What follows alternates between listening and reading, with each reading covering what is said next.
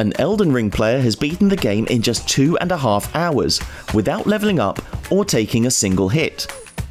The streamer, who goes by the name Einrun, has been no-hit speedrunning From Software games since he started with Dark Souls 1 in 2020. Unlike most other speedruns, which aim to avoid bosses or exploit glitches, he decided to play the game as it was intended, even going so far as to complete the game's first boss fight, Crafted Scion. His strategy was simple: to use Rykart's Serpent Hunter Spear and the Flame of the Redmane's Ash of War and build towards posture damage, staggering enemies and then getting in multiple hits when they were down, which helped him avoid getting hit. Next up for Einrun is to complete the no-hit run trilogy by adding a successful all main bosses attempt, and then to complete it with a no leveling requirement.